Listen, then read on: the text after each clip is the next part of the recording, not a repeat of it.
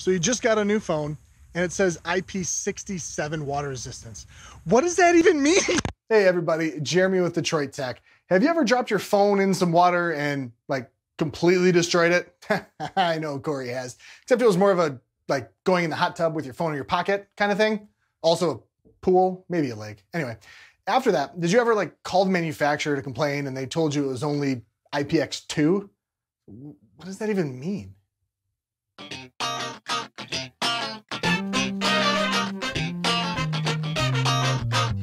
First, what does the IP stand for? You'll see either international protection or ingress protection. Pretty simple, an international identifier for how hard it is for stuff to get into your device. Now, I don't want to just read off like a bunch of different number values and the description and all that. So check down below and we'll have like a list of all the different numbers and what they actually mean. There are two factors to it. One is the water resistance proofing of the device.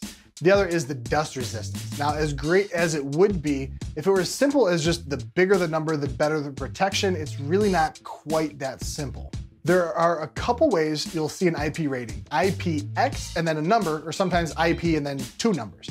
Even possibly IP and then a number and then an X, whatever.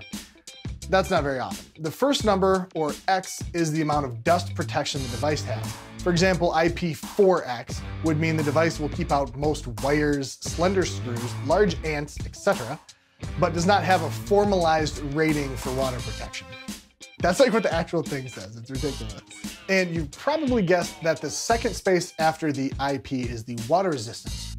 So when you see the latest phone tout an IPX7 rating, that means the phone is protected from water when immersed up to 1 meter, but has no formalized dust protection. In fact, the device is probably pretty well protected from dust particles considering water won't be able to get in, but again, it's just not formalized. There is an interesting caveat here, however.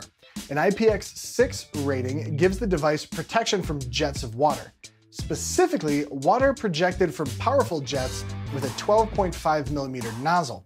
But once you get to IPX7, there is no cumulative effect. The phone, for example, can be immersed in water up to 1 meter, but may not necessarily be protected from jets of water. It doesn't mean it won't be, it just, again, doesn't have to be rated IPX7.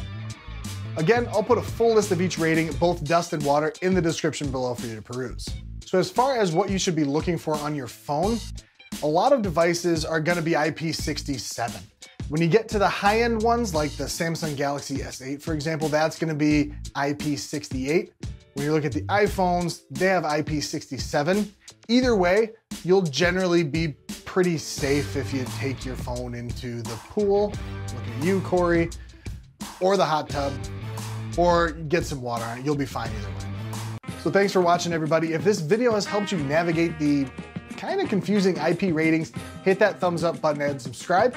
If you already knew all of this, and I mean, really, I'm surprised you're still here. We'll catch you in the next one.